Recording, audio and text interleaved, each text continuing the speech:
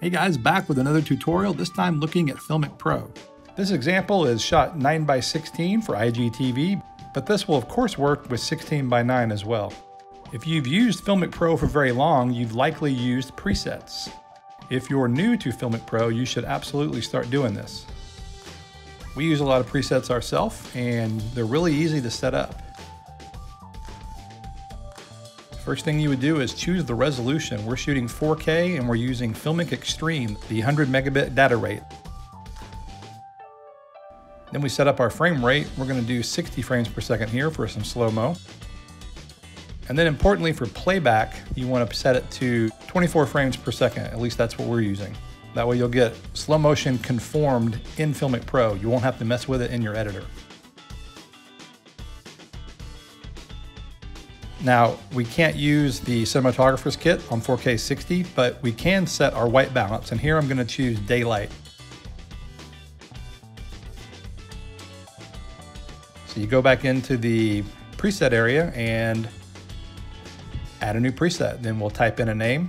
We're going to do 4K 60 frames per second. Daylight, white balance, WB for white balance, and save it. Now that preset has been added, so we'll click on it, load it, and now we'll double check the settings. Resolution 4K, FiLMiC Extreme. Frame rate 60p with 24 playback. And white balance is daylight. Great. So let's say you have a piece of hardware that you connect to your phone, like an adapter, a lens adapter, or a gimbal like the Osmo. Well, you can do that too. We'll set this up 4K. This time we'll do 24 frames per second. Regular playback. And now you select hardware and you can choose here, like Moondog. You wouldn't do that for this 9:16, of course, but we'll do Osmo. That way the Osmo Mobile will interact with FiLMiC Pro. And on this one, we can use the cinematographer's kit because we're shooting 24 frames per second. In this example, we're going to choose to shoot in flat. And so then you go to the presets, save the current settings as a preset, type in the name you want, 4K 24p flat, and this time we left in an auto white balance. And we'll add Osmo.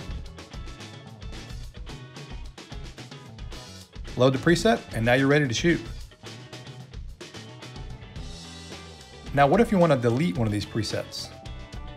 It's really simple too. Go in, swipe to the left, delete, and they'll ask you whether you want to delete local or local in the cloud. We deleted from both the local and the cloud, and you'll get this warning if you've used FiLMiC Sync.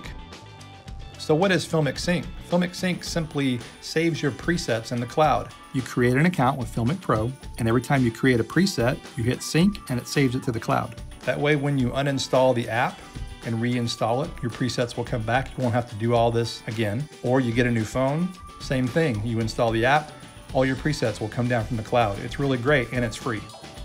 So that's adding presets to FiLMiC Pro. Whether you're a longtime user or a brand new user, this is something you should really incorporate. It'll save you a lot of time and frustration when you're on location. Definitely take advantage of this and use presets.